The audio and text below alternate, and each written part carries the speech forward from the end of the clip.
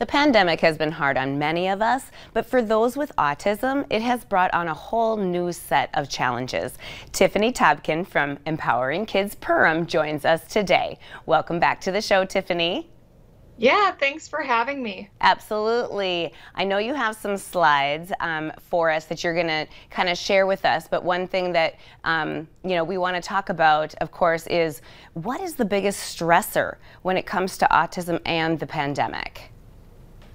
Good question. So there are a few different stressors, and what I want to focus on today is that process of going from what we have been living and doing in this pandemic state to now that restrictions are lifted.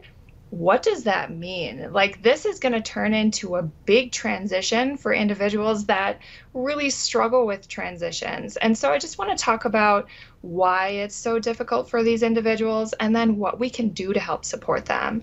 So if you look at the first slide, you'll kind of see that there are doors and a person on one side, and that is an individual with autism.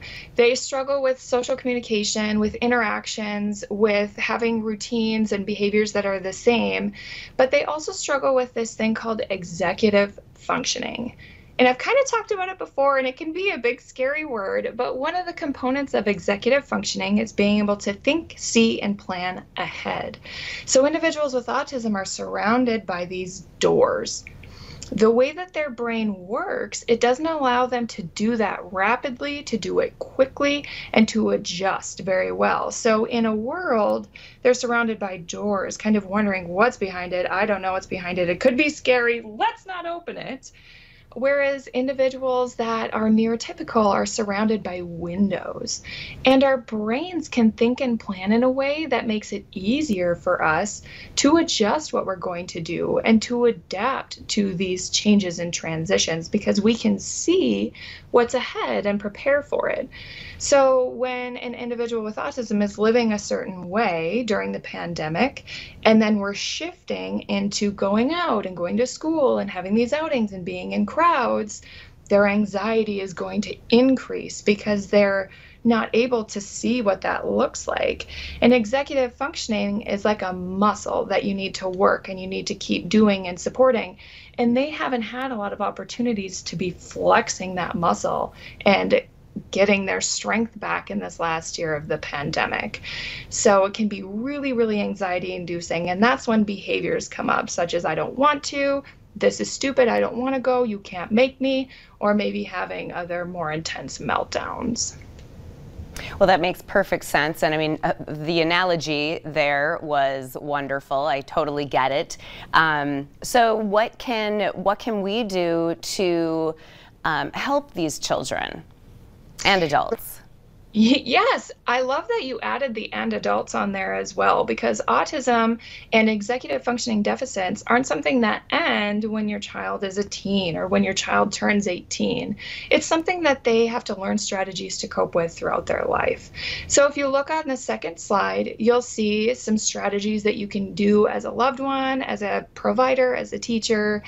First of all, understand their interest and desire to engage. It's much easier to go and do something that you have some buy-in in, that they want to do, to go to a park with a swing that they particularly enjoy, and slowly kind of stretching them and bringing them into this new world using their interests.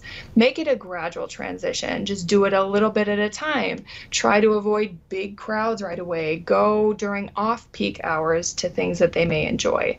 Another one is to make a plan together. Always let them know in advance what you're going to be doing. Try not to spring changes on them right away.